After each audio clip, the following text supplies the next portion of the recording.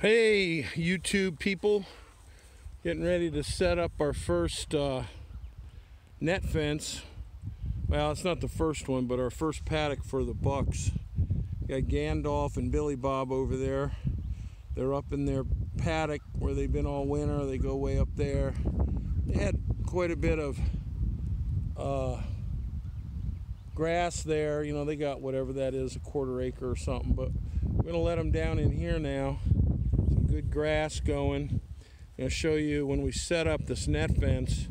We get it onto close to a post, and then we have the this isn't hot right now, but we hook it to a hot wire down there and come up here and hook it to our, see, this thing here is the solid, the solid, that metal piece is what joins all the stuff. So we hook that up there and ends up hooked up real solid, not touching anything. Of course, you don't want your fence touching your post or anything metal.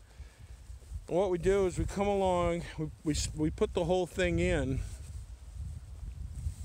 with the main, you know, the regular posts that come on it. And then in order to get it up off the ground just a little bit and reinforce it, because we got bucks in here and we may have them coming, or we may have some does coming over in this part here eventually. You know, I may cut another fence over here. Right now the does are way over there in another paddock.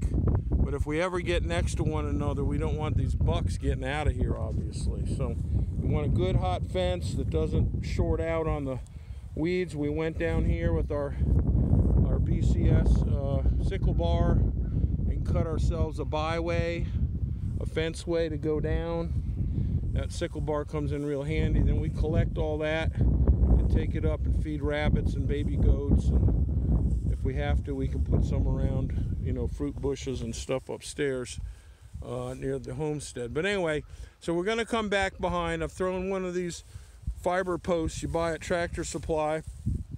If you wait for a sale, I think you can get them for $1.99 or $1.80, 10% off something. And we put them in between. So you can see what I did is I put them back about 8 or 10 inches off of the fence line, put it in the ground, and then I pull it up so that this bottom black wire right here is actually off the ground. Do you see that? That bottom black wire is actually off the ground. And it's only hooked in 3 spots, but it keeps it up real good. Like this one here, of course, I pulled this tight. This bottom black wire right there is tight. But now when I come and put this one in, that one's missing a step in. But I'll put it in about here, away from the thing, at a little bit of an angle, and put it in there, and then come back up in here and pull it up. So you see I pulled that bottom wire up, right? And then I'll just find where it naturally wants to hook. So there's 1, 2. Sometimes I'll put the top one in the clipper so it can't come undone. But basically that's what that looks like. And of course we have a ditch here, what we call a weep, and we're gonna have to do some special stuff there. I might show you a picture of that later, but this does get filled with water about anywhere from 1 to 4 inches. It might flow for a couple days after a good rain, but you got to build this fence across there.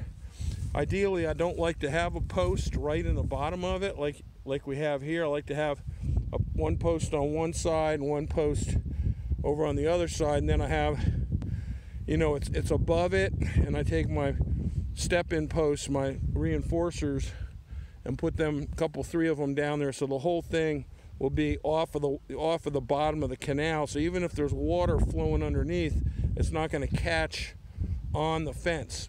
You know, your water crossings, you've got to have plenty of space underneath them. I don't know if you can see, but there's a stream crossing there with T-posts and electrified twine, And I never get anything caught under there because that electrified twine's a good 12 inches off of the ditch, the bottom of the ditch, right? So that's what you generally want. But there's Billy, Bob, and Gandalf. A bunch of crows over there eating the seed I just threw out to I was growing some fodder for them when they get back on there. But those crows seem to get to it before anybody and before it can grow. So there you go. Hope that helps you out setting up your net fence and temporary paddocks.